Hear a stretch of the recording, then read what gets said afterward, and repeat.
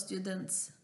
Our lesson for today is Unit 9, Section D, Tourist Information.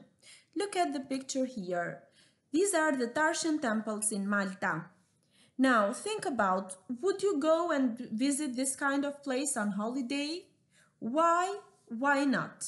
Okay, it depends if you like historical places.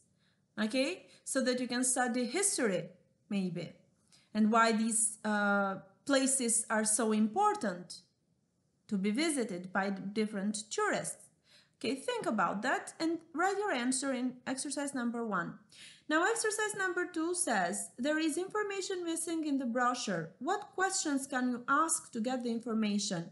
So here you have got a brochure, the Tarshan temples in Malta, information for visitors.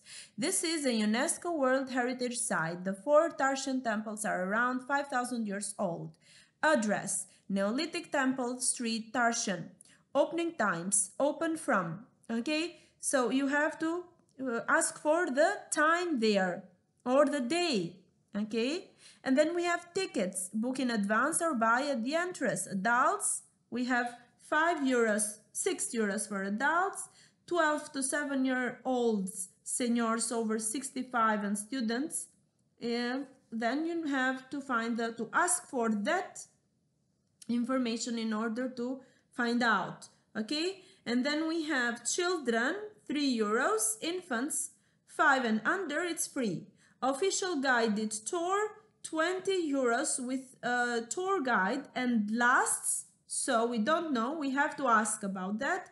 Transport to the site, buses every hour from the, okay, so we have to ask also about this information.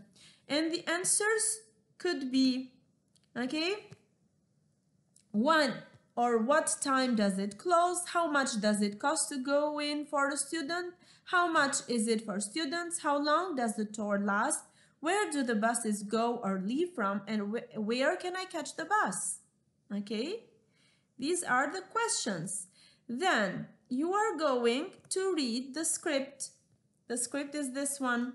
Exercise number 3 says, complete the information about the Tarshan temples. Okay, you have got a conversation between the one who gives information, tourist information, and then and the tourist.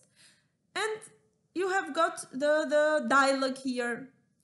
I have underlined the expressions, the key expressions, which you have in the book. Expressions for requesting information and for suggesting information. So for requesting information, I'm interested in visiting. Do you know the opening times? What time does it open or close? Could you tell me the price? How much is it? Is there any public transport? How often does the bus go? Then suggesting options. How about with ing? How about going? Okay. You can also, another option is to, or you could take. Now, I want you to notice the use of could. Could you tell me the price is for requesting polite information, a polite request. And then for suggestion, you could take. So you could take, which is the last expression, or you could take. So in this case, I'm using could for suggestion. Okay, this is the thing that I wanted you to focus.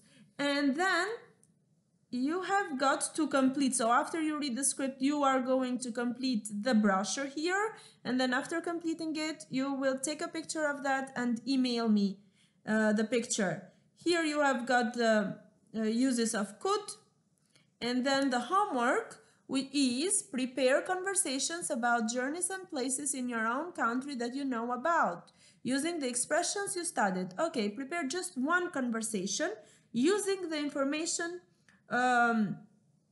that you have, but also using the expressions for requesting and suggesting information, suggesting options and requesting information. Okay? And don't forget to complete also the workbook. And you are going to send me a photo of your workbook, okay, with your homework. This was the lesson for today. See you the